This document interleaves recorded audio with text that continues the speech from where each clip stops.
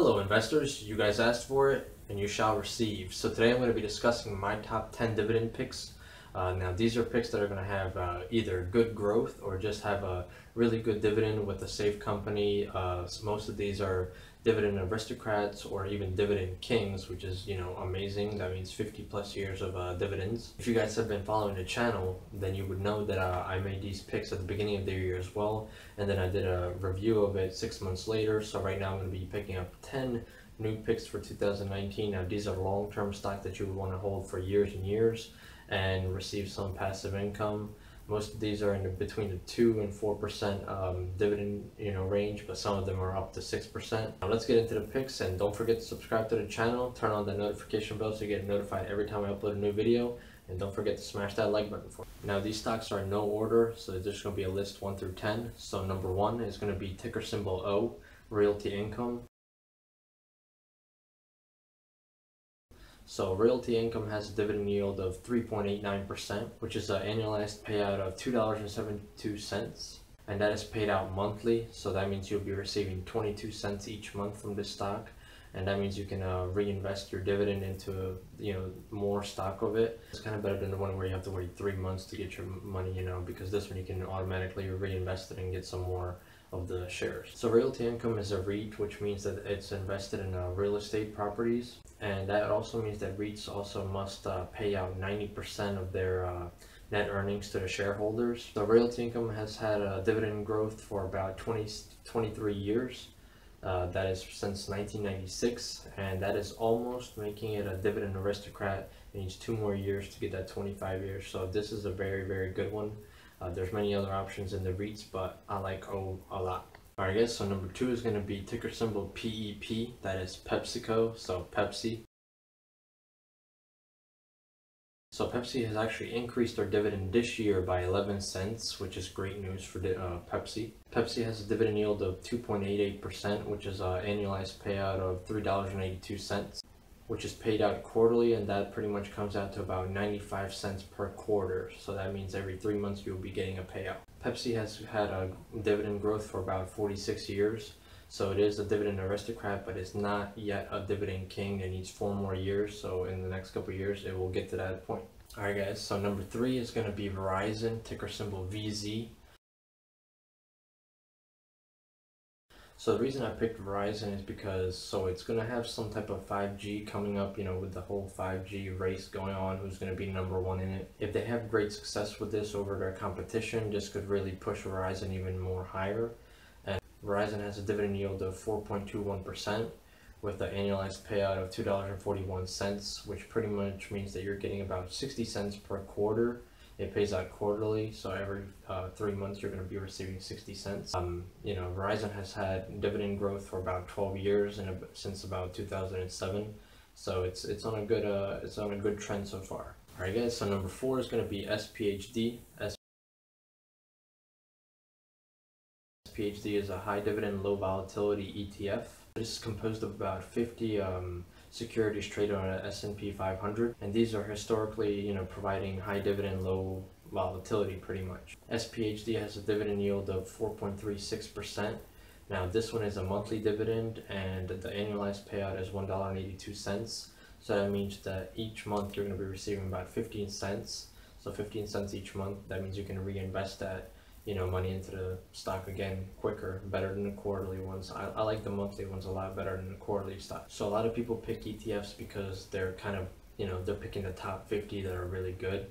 So it's a lot more safer than just picking one stock of your own and kind of, hoping for the best. But this is, the top 50 safest ones, and it's high dividend, low volatility. So that's why that one is a pick for me. So number 5 is going to be AT&T. So Microsoft and AT&T just had a huge deal, actually, the whole cloud deal. They just signed a deal worth $2 billion. Now that's a lot of money right there. And also AT&T, it's going to be just like Verizon, pretty much the 5G race. Everybody's trying to get that 5G to be the number 1 in it. So that's another reason why I picked this one. So AT&T has a very, very high dividend of 6.12%. It has an annualized payout of $2.04. which comes out to be about 51 cents per quarter. This one's a quarterly one, so Every 3 months you'll be receiving about 51 cents. AT&T has had dividend growth for about 34 years, so it is a dividend aristocrat, but it is not a dividend king yet, but if it continues this trend, it soon will be. Alright, let's switch it up a bit. So number 6 is going to be SO, that's the ticker symbol, Southern Company. So this is a gas and electric utility holding pretty much. Southern Company has a dividend yield of 4.45% at an annualized payout of $2.48. So this comes to be about 62 cents per quarter. It is a quarterly one, so every 3 months you'll be receiving 62 cents. It has had dividend growth for about 17 years, so it's on a good trend right now to get to those dividend aristocrats, but this is a beautiful pick. I mean, gas and electrical, everybody's going to need that. So number 7 is going to be J&J, Johnson & Johnson. And they are a dividend king, actually. They've been here a long time. So this is actually a pretty good pick right now because it's had a small dip because of the whole lawsuit going on right now. But I don't think that's going to, really affect it in the long term if you're a long-term investor. So Johnson & Johnson has a dividend yield of 2.88% at an annualized payout of $3.80, and this pays out a quarterly, dividend of 95 cents, so 95 cents per quarter. And like I said, they're a dividend king. They've been paying, they've had dividend growth for 56 years. That's a long time, 56 years. They're not just an aristocrat, they're actually a dividend king. That is amazing. So number 8 is going to be JPM, JP Morgan Chase Bank. Now this is a great financial sector pick. I could have picked other ones like Bank of America, but I decided to change it up a little bit because everybody says Bank of America, and I decided to pick JP Morgan Chase. So they have a dividend yield of 2.81%, and that is an annualized payout of $3.20. They pay a quarterly dividend, so you're going to be receiving about 80 cents each quarter. So every 3 months you're going to receive 80 cents. They have not been paying out their dividend, they haven't had their dividend growth for a long time is what I mean. It's only been, growing for about 8 years, but that's still pretty decent, if it continues to grow higher and higher. Alright guys, so number 9, a lot of you guys are going to know this one actually. So the ticker symbol is PFE, which is Pfizer. So this is a pharmaceutical company. I like this company a lot actually because it has some decent dividend, and the growth is not the worst, I guess you could say.